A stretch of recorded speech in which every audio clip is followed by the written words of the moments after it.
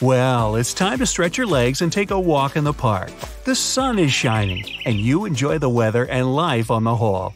That's when you spot a rapidly growing vertical cloud. Bright white at first, it's approaching alarmingly fast, becoming dense and inky. The sky is darkening, and a gust of wind blows the hat off your head.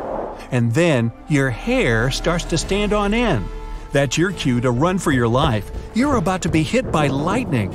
At this very moment, positive charges are rising through your body. They're reaching toward the negatively charged part of the storm.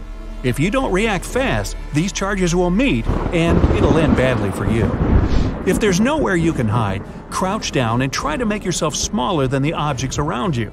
Don't lie flat on the ground. It may be wet and thus a great conductor of electricity. There are also other signs that scream danger during a lightning storm. Your palms may begin to sweat. You might hear bizarre crackling, buzzing, or vibrating sounds coming from metal objects nearby. Your skin can start to tingle. There might be a strange metallic taste in your mouth. If you're sure you're not chewing on tinfoil, then look out. Plus, you're likely to smell chlorine. That's ozone. Electrical charges split the molecules of nitrogen and oxygen, which are the main gases forming the atmosphere, into separate atoms. When these atoms come together again, some of them produce molecules made up of 3 oxygen atoms. That's ozone. You can smell it during a thunderstorm because downdrafts bring it from high altitudes to your nose level. You can figure out how close a thunderstorm is by measuring the time between spotting the lightning and hearing the thunder. Every 5 seconds is 1 mile. The sky over your head is darkening and turning ominously green. Something hits you on the cheek. Ouch, it hurts. You pick up the offending object. It's a massive hailstone. But it's not that cold outside and it's not raining. You notice how still everything is, how quiet. There's no wind whatsoever. It makes you think about the calm before the storm. And indeed, soon you hear some noise. It's approaching rapidly and turns into a loud roar, as if a freight train is moving towards you. Only, it's not a train. It's a tornado, and you have almost no time to escape. The funnel isn't visible behind a cloud of debris, but you can't mistake this rotating column of air for anything else. If the tornado catches you on the road, get as far from your car as you can.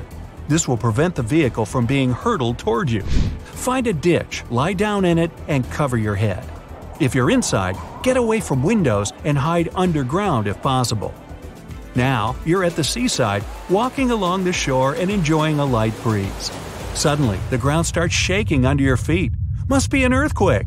The next weirdness you notice is the water retreating from the beach at breakneck speed. It leaves behind the exposed ocean floor, reefs, and even fish. That's when you hear a distant roaring sound. It's a tsunami, and you only have a few minutes to save your life. Get to high ground immediately. A giant wave is already speeding toward the shore. It's not the only way a tsunami can creep up on you. It doesn't necessarily come crashing against the shore as a series of huge waves.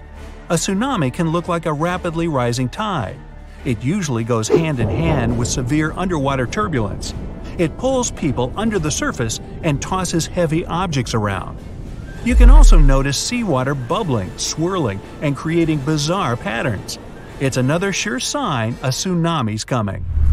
Your dog's restless. It's scratching the entrance door, roaming around the apartment, and trying to hide in the corner. Usually calm and docile, the pooch is now howling and barking.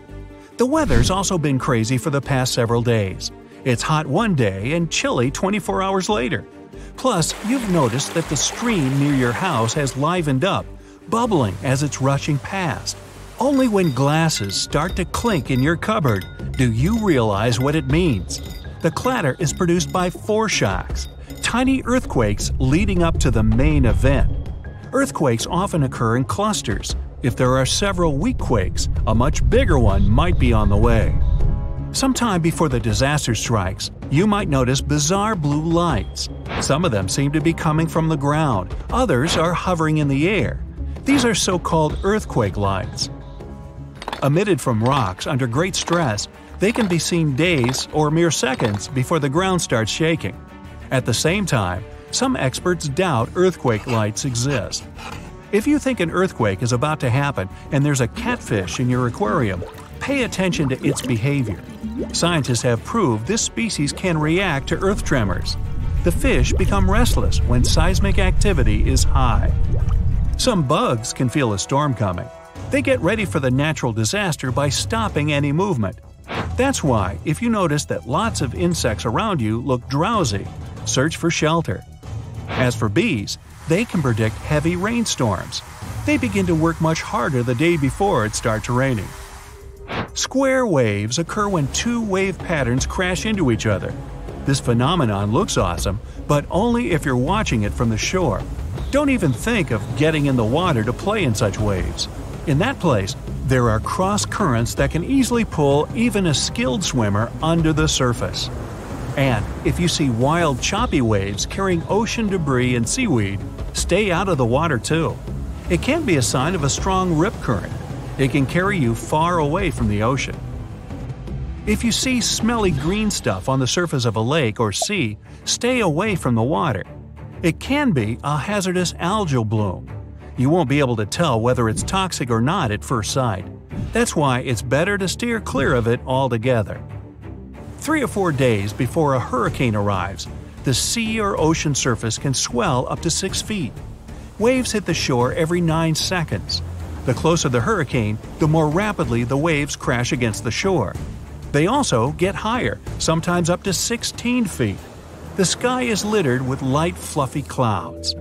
Roughly 36 hours before the hurricane reaches the shore, the atmospheric pressure begins to drop.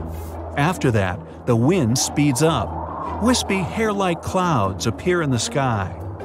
18 hours before the hurricane makes it to the shore, the sky opens up and it starts to pour. The rainwater often floods low-lying areas, welling up to 15 feet. When the hurricane is 12 hours away, a powerful gale starts to bring along loose debris. 6 hours before the landfall, the wind speed is already 90 miles per hour. It's strong enough to break and even uproot trees, fling around large debris, and flip cars. By the way, let's say you're sailing and there are some sharks circling your boat. Keep an eye on them. If the predators suddenly leave you alone and head for deep water, it might mean a hurricane is drawing closer. Get back to dry land as fast as you can and warn others. If during a period of heavy rains, you hear a roaring sound, it might be a flash flood moving in your direction. If you're near a river at that moment, you might see debris coming down with the flow. The water can be changing its color and becoming cloudier and darker. These signs should set alarm bells ringing in your head. If your gut feeling is right, you have no time to waste. Try to get away from that place as fast as you can. Flash floods are often lethal. If you're out in the wild, pay attention to the water in creeks, streams, and rivers. If it's falling or rising rapidly, it might be a sign a landslide is about to happen. And if you see the water turn muddy, don't wait for more evidence. Get out of the area immediately.